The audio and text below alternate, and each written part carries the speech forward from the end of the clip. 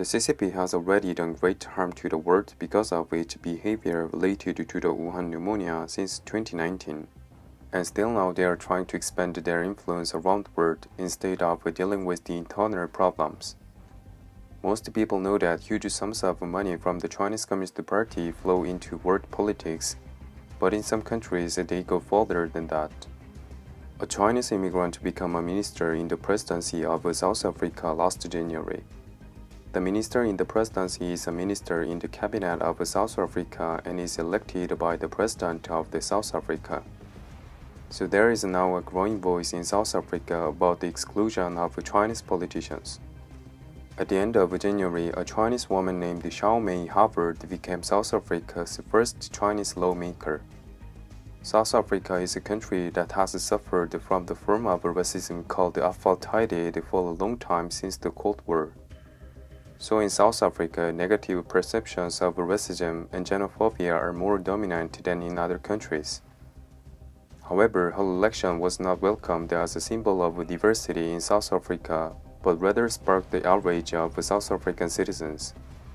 On January 21, 2021, Jackson Musambu, who served as Secretary of the South African National Assembly, died of corona-related complications. After the death of the minister in the presidency, Jackson Musambu, the African National Congress ANC selected Xiao Mei to fill his seat in the National Assembly, and she was sworn in on January 27th. She was the first Chinese MP in South Africa and was a member of the National Health Commission, which established the measure for the C-19 in South Africa.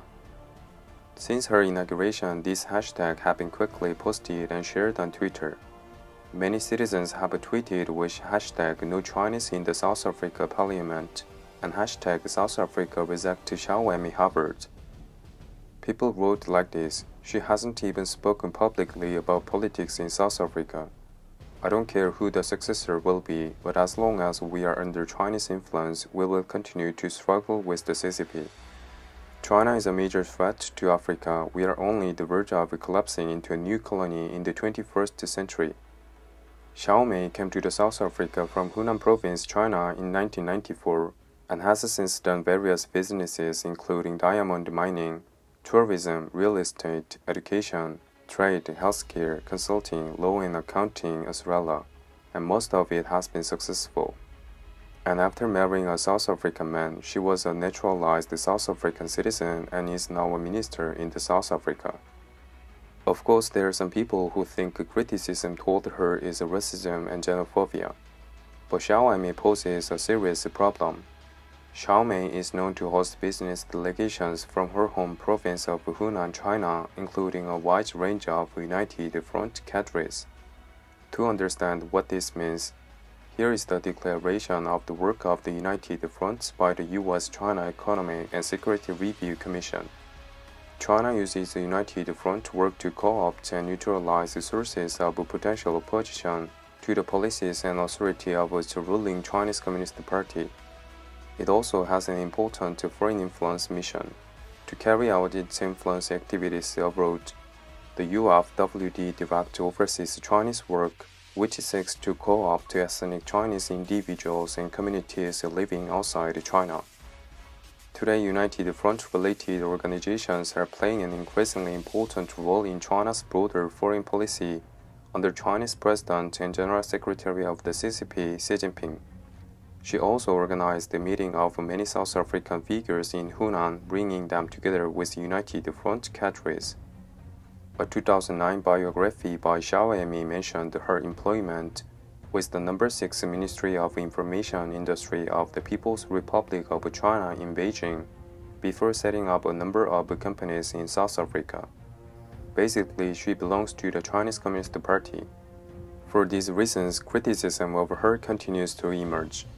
Vuirvas Jungla, president of the African Transformation Movement, tweeted, "If a black person born in China can never be a member of the Chinese parliament, why does South Africa allow Chinese-born person to be a member of the South Africa Parliament and makes a law for South Africans? There is a weakness in South African constitution. No naturalized foreigner should qualify to be a public representative. Only native South Africans should qualify."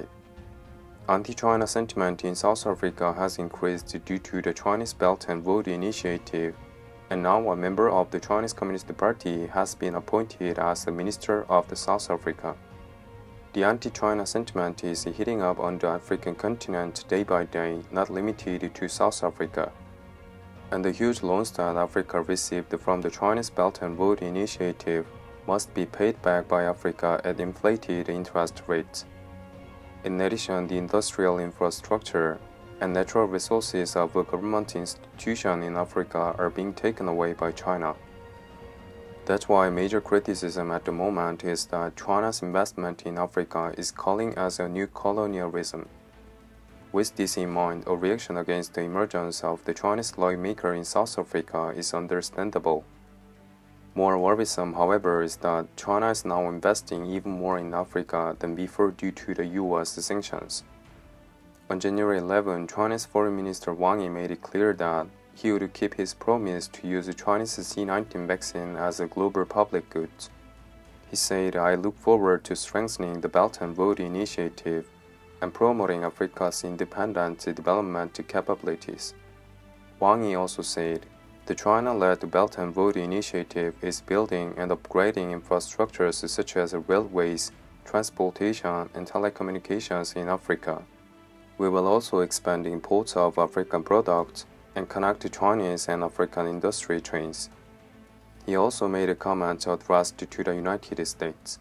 "China and Africa defend sovereignty and nationality, protect legitimate development rights, and support multilateralism. We reject all outside interference, and China will build a closer community of faith with Africa."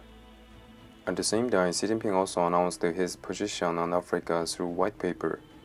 Although the C-19 crisis poses a great threat to humanity, China will do its best to support global development starting with Africa, in line with the philosophy of the community of humanity. In the face of increasingly serious global challenges, countries can only achieve a sustainable and stable development if they develop partnerships such as unity, cooperation, and prosperity. China ties China's fate to the fate of its people around the world. Of course, we don't know yet all the facts down the smallest detail, but it is happening all over the world. People around the world are becoming increasingly nervous and concerned about China's political over-engagement. China's immigration-induced integration moves by CCP members in different parts of the world, and its spreading political influence is also too fast and too strong.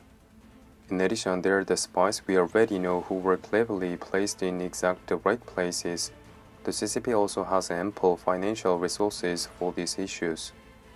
However, we should always keep in mind that, like we don't hate all North Koreans because of the wrongdoings from the few North Korean politics and the Kim Jong-un, neither should we hate all Chinese people because of the CCP's and Xi Jinping's atrocities. Like as Pompeo made it clear before, the Chinese Communist Party and the Chinese citizens should be viewed separately. Some people already know that there is an unacceptable things from CCP, but most people ignore it because it doesn't directly affect them or their lives. But in the face of a rapid change and unpredictable events, maybe this can come to us too. As the result showed us in South Africa and the military coup in Myanmar, none of us knows how this will affect us in the near future or even directly affect our lives. The next video is about how the Chinese Communist Party interferes with politics in Australia and New Zealand. You will see that advanced countries are no exception from CCP. What do you think of this video? Thanks for watching, comment, likes, and sharing. Be safe.